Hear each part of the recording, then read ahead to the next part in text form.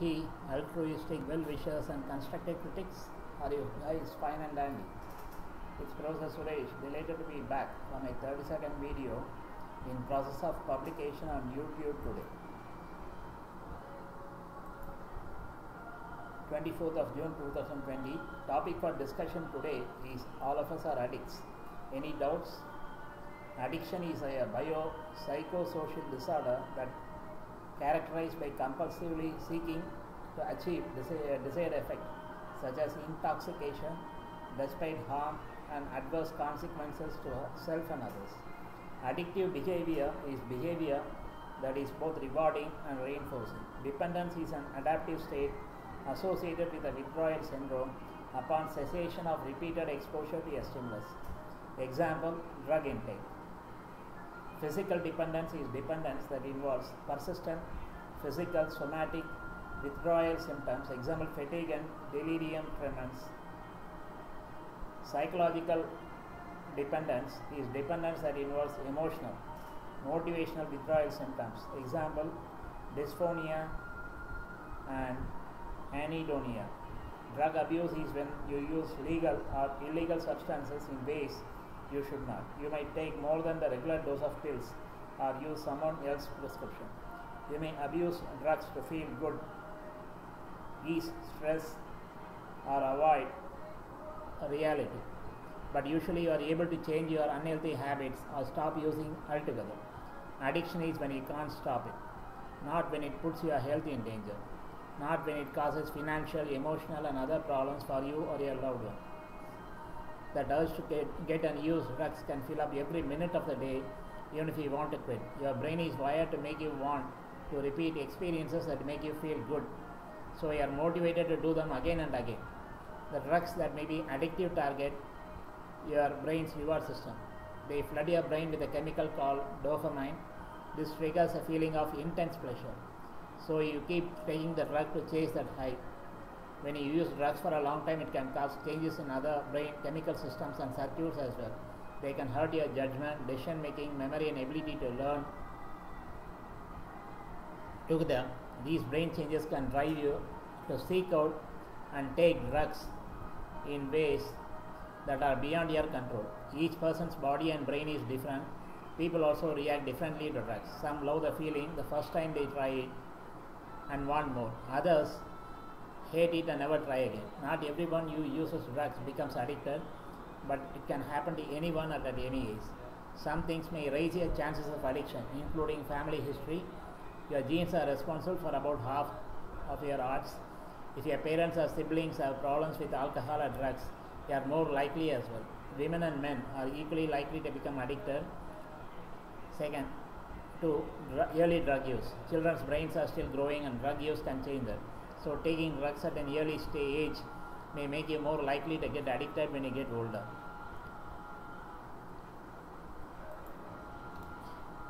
Three, mental disorders. If you are depressed,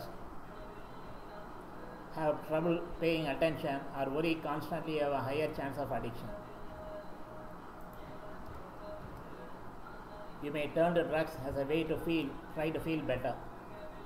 Fourth one, troubled relationships.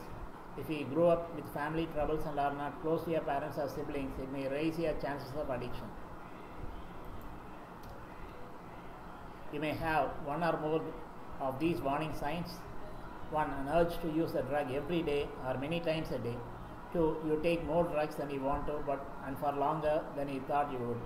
3. You always have the drug with you and you buy it even if you can't afford it. 4. You keep using drugs if it causes you trouble at work or makes you lash out at family and friends.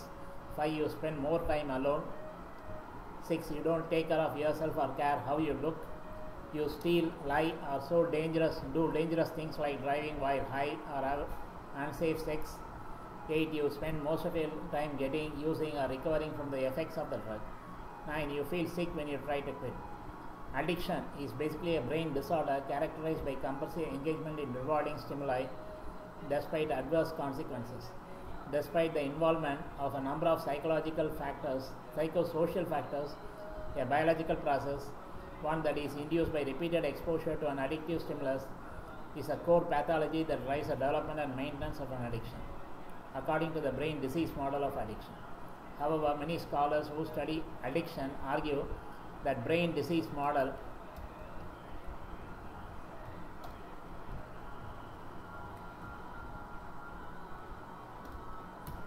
is incomplete and misleading.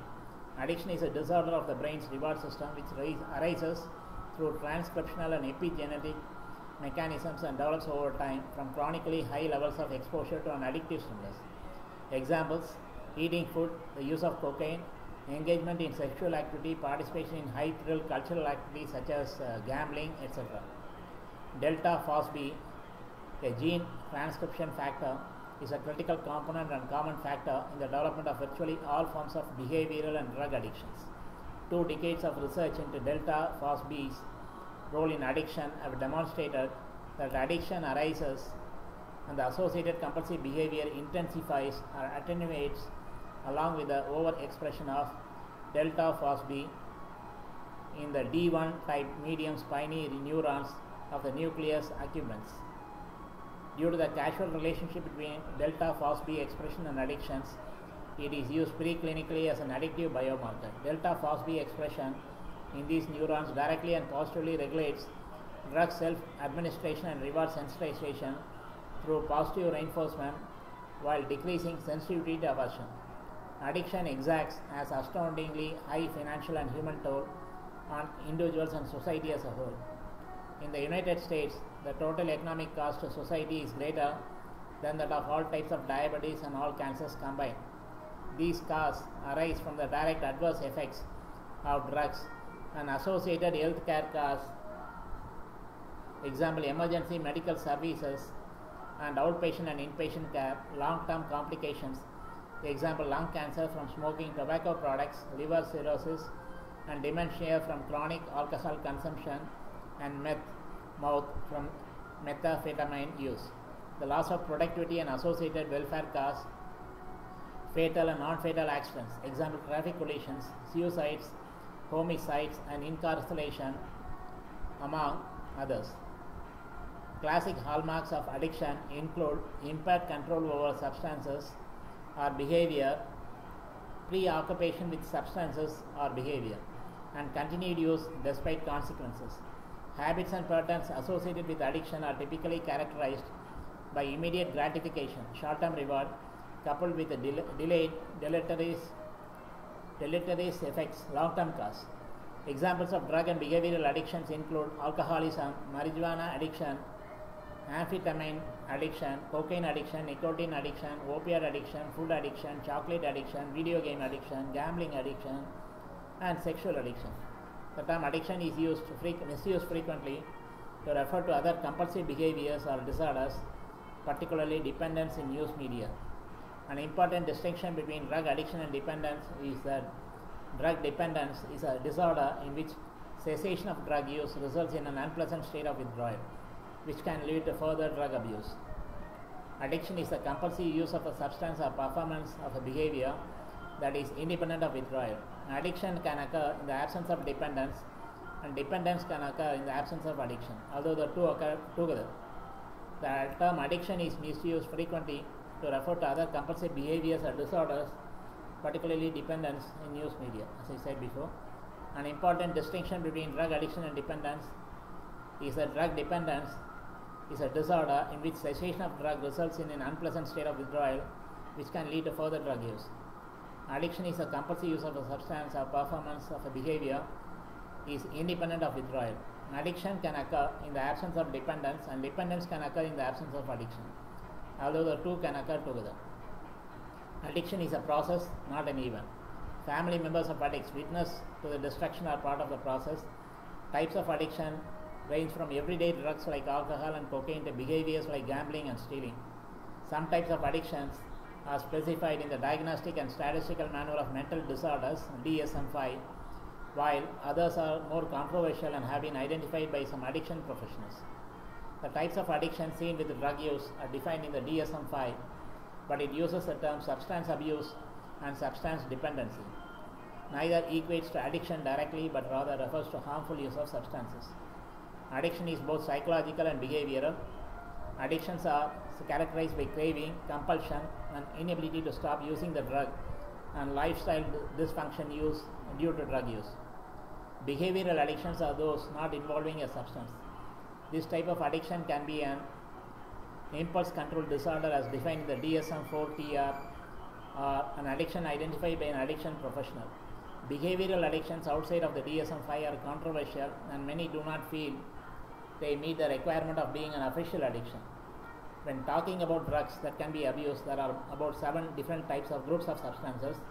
These are nicotine, sedatives such as alcohol, barbiturates, benzodiazepines, and inhalants such as fumes from glue, opiates such as heroin and morphine, psychostimulants such as cocaine, amphetamine and methamphetamine, marijuana, hallucinogens and caffeine.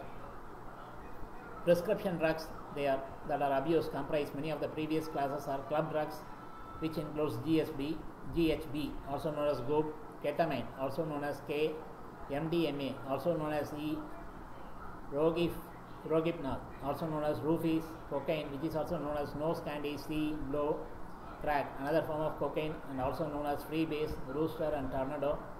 Hallucinogens, which includes LSD, mescaline, cactus, psilocybin, Mexican mushrooms, heroin, also known as Big H, China white, and smack. Inhalants, which include air blast, huffing, moon gas, marijuana, methamphetamine, also known as crank, ice, and stove top. Prescription drugs, which include methaqualone, also known as lutes, oxycontin, also known as hillbilly heroin, Ritalin, also known as vitamin R, steroids, also known as juice, pumpers, and weight trainers. There are also other drugs that are therapeutic, cure diseases, and are employed by doctors to treat specific maladies. These later substances are referred to herein as medications. Drugs of abuse can also have legitimate uses in medicine and be medications. Cocaine is a powerful vasoconstrictor in that it closes off blood vessels and can be used to reduce bleeding in surgery. Amphetamine is a stimulant and can be used to treat attention deficit hyperactivity disorder, ADHD shortly. Opiates are indispensable in the treatment of pain, but they can cause addiction nonetheless. Dependence on how and why they are used. Many of the substances can be both drugs and medications. Prescription medicines are another example of this. They are medications that can be abused and therefore are also drugs. List of addictions to substances, as I told before. Summary: alcohol, tobacco, opioids like heroin, prescription drugs, sedatives, hypnotics or anxiolytics like sleeping pills and tranquilizers, cocaine, cannabis, marijuana, amphetamines like methamphetamines known as meth, hallucinogens, inhalants, phencyclidine known as PCP or angel dust, and other unspecified substances. List of impulse control disorders. The DSM-5 list includes where impulses cannot be resisted, which could be considered a type of addiction. The following is a list of the recognized impulse control disorders: intermittent explosive disorder, compulsive, aggressive, and assaultive acts, kleptomania, compulsive stealing, pyromania, a compulsive setting of fires, and gambling. List of addictions: behavioral, food, eating, sex, pornography, attaining, viewing, using computers, the internet, playing video games, working, exercising, spiritual obsession as opposed to religious devotion. It's to the extreme: pain, seeking, cutting, and shopping. Besides, other addictions are attributed to smartphones, money and power, materialistic possessions like property, jewelry, expensive and exotic products like automobiles, watches, rare paintings, and footwear. Social networking is also an addiction. This is due to the intrinsic quality of all human beings to be the center of attraction or be in the limelight. People take drugs for many reasons. They can produce a so-called rush of pleasurable sensations, which is dramatic and memorable experience. Sometimes drugs are taken because of peer pressure or stress. Related to the latter, drugs are sometimes used to self-medicate unpleasant feelings such as pain, anxiety, or depression. When addicted, users may take drugs to avoid the negative symptoms of withdrawal. Withdrawal is a series of distressing feelings and physiologic reactions that occur when drug taking is stopped. The drug experience usually fits a pattern among users.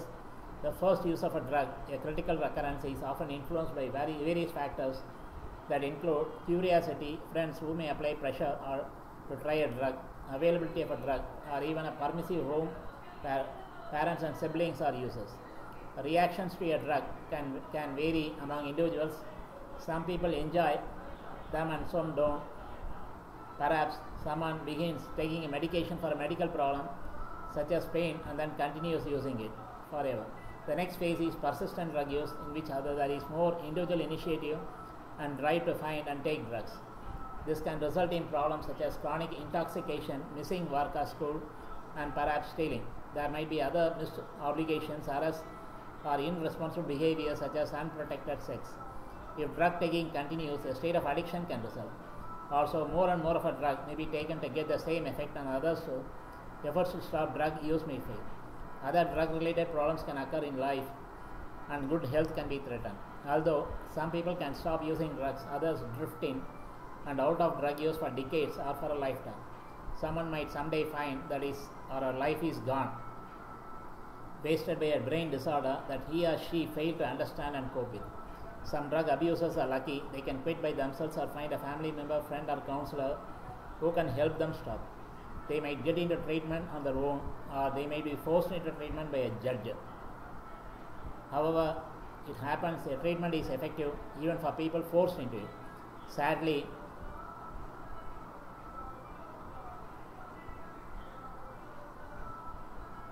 because of ignorance, poverty, denial, or fear of the stigma of being labeled as addicts, some never find treatment. Drug abuse as well as de-addiction is very expensive. Drug rehabilitation is a process of medical psychotherapeutic treatment for dependency on psychoactive substances such as alcohol, prescription drugs, and street drugs such as cannabis, cocaine, heroin, and amphetamines. The general intent is to enable the patient to confront substance dependence, if present, and cease substance abuse to avoid the psychological, legal, financial, social, and physical consequences that can be caused, especially by extreme abuse. Treatment includes medication for depression or other disorders, counseling by experts, and sharing of experience with other addicts. Psychological dependency is addressed in many drug rehabilitation programs by attempting to teach the person new methods of interacting in a drug-free environment. In particular, patients are generally encouraged or possibly even required to not associate with peers who still use the addictive substances. The brain's chemical structure is impacted by drugs of abuse, and these changes are present long after an individual stops using. This change in brain structure increases the risk of relapse, making treatment an important part of the rehabilitation process. Nowadays, there are de-addiction centers for all kinds of addictions.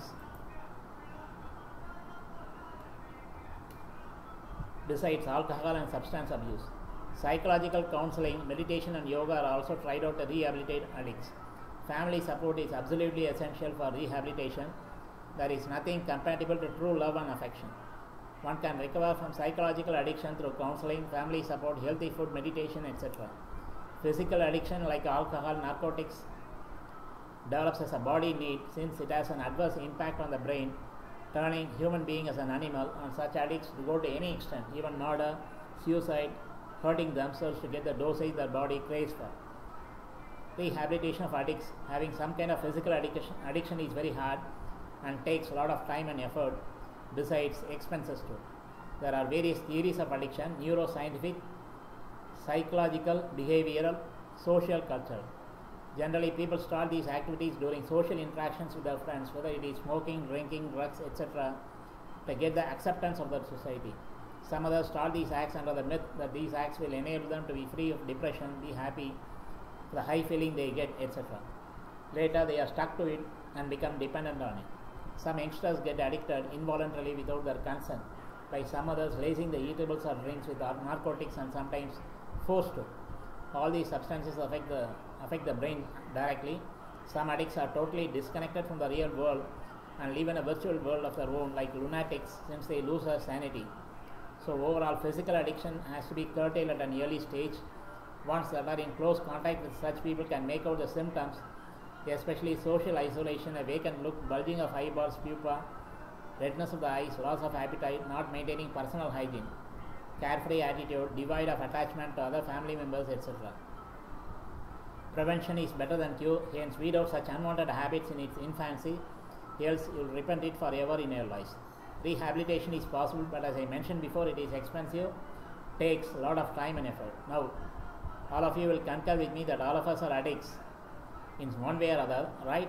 If you differ, let me know, whatever it is, but of course substantiated with the hard facts and figures, anytime.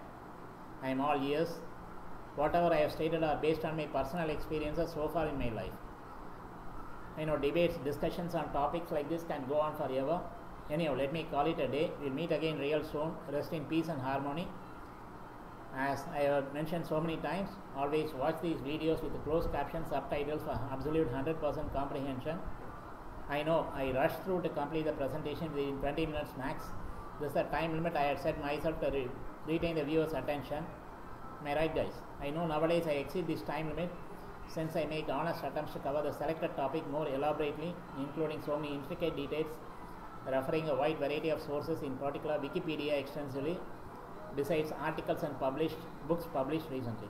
Stay at home as much as possible to maintain social distancing attributed to pandemic novel COVID-19 and prolong your lifespan. Lead a healthy life. God alone can put a stop to natural, unnatural, maybe bio-war, cyber war events like pandemics, which may lead to apocalypse and extinction of all sentient species on Earth. All the best.